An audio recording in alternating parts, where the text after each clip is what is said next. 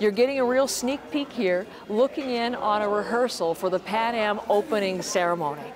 But it's top secret, so we don't want to ruin the surprise. So we'll turn away from that and let me introduce you to the two men who are responsible for what promises to be a spectacular start to the games. Bastien, who is the show director, hello, hello. Hi. And also Jean Guibert, who is the creative director. Hello to you. Thanks for taking a break from your work to talk to me. Thank you. You're welcome. I bet you do. I bet you do.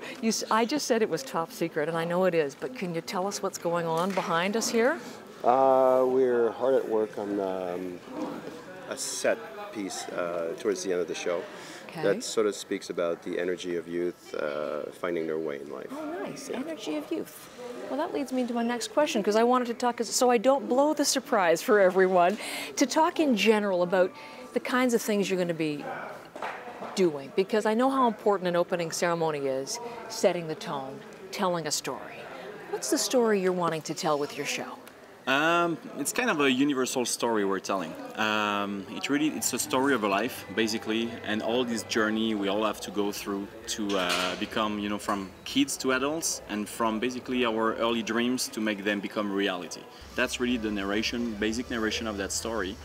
And all the steps and the encounters that we have, that we meet on our path, basically, and the way we can overcome them to become better humans and achieve our dreams. And athletes too, overcoming to get here. Exactly. So is that how cirque meets athletes, or acrobatics meets got athletics? It. Really? It's the same sort of journey, right? Everybody who has any kind of aspirations need to go through hurdles, obstacles, and find their way. It's true for athletes. It's true for our athletes, our acrobats in the show. They've developed their aptitudes, and now they're ready to perform on a world scale level. It's true for us too, developing something, a vision, a dream, and bringing it to life on a stage. So we feel it's a story that everybody can understand and relate to. And exciting? Through that, we're telling just the big story of their journey. We're honoring their journey by saying we understand that journey and we feel that journey too.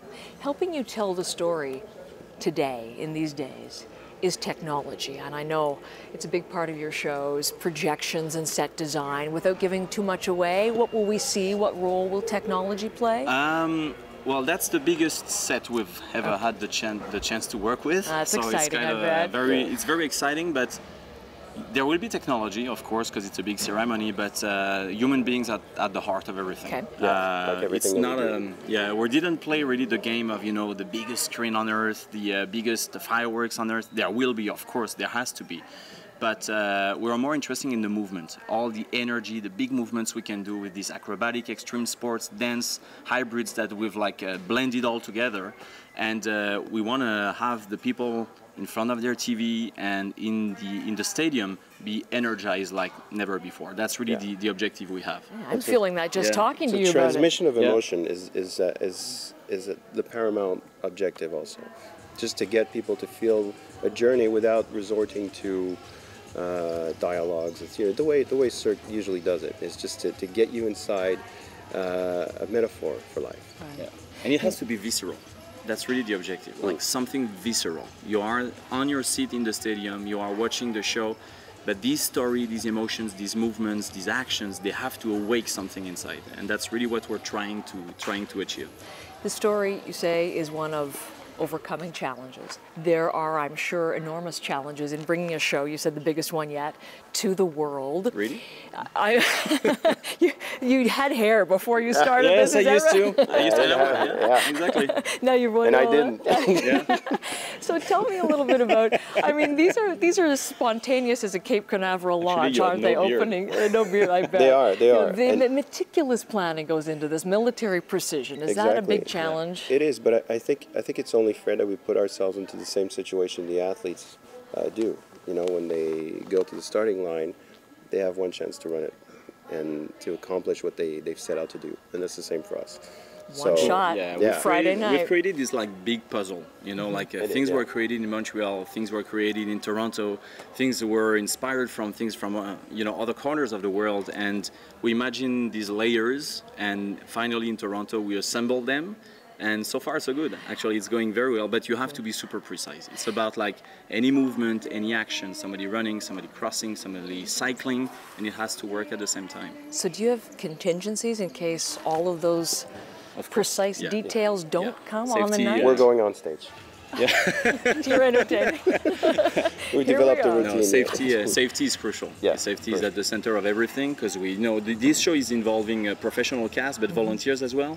So the cohabitation of the two at the same time, safety is at the heart of everything. Yeah. So it has to be transparent to people, but for us, I can tell you that every second the safety is like a thought. Yeah, it's paramount. You're bringing it all together, all those pieces, but you're only getting into the Rogers Center just, days before the night. I guess I don't need to tell you that. I mean, some are rehearsing here and some are rehearsing there, and you're pulling it all together. How difficult does that make it? Well, it falls onto us to be able to put it all together in our minds before we actually see it. But we have an extremely talented team who help us visualize all these different aspects before we actually put them together. So hopefully we minimize all the surprises, or we get good ones. When it finally comes together, the surprise is better than what we even imagined. Surprise. Isn't that good? So everybody has a favorite moment of an opening ceremony. Do you have one from your own that you can share? When it's done. You don't have a favorite? All the moments are great. No, I like the moment when the athletes are honored, and this last boost that they have before they compete. To know that something has come together. For us, it was really important that it comes together for them. As much as possible, that they be as close to the show as possible and feel kinship to the story that we're telling. And I have a special thing for the torch. I like just the notion of bringing fire. Yeah. Oh. It's something very interesting. For many people, the torch and then the lighting of the cauldron is a favorite moment of any opening ceremony. Yeah. And I know that's a big secret, but is there anything we should know or anything you can give us a hint of at this point about that particular moment? Don't get too close. Yeah, don't get too close. No, I would say that... fire. Likes fire, don't get too close. Okay, I'm filing that away.